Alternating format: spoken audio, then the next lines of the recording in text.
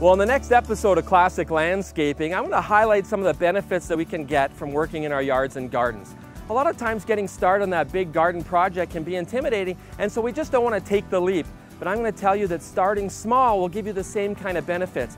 And whether it's just planting a small perennial like I've got here in my hand, or maybe other bigger projects, really that first step is the most important. So join us next time, you'll hear more. Watch Global News at 5 every Tuesday for Classic Landscaping.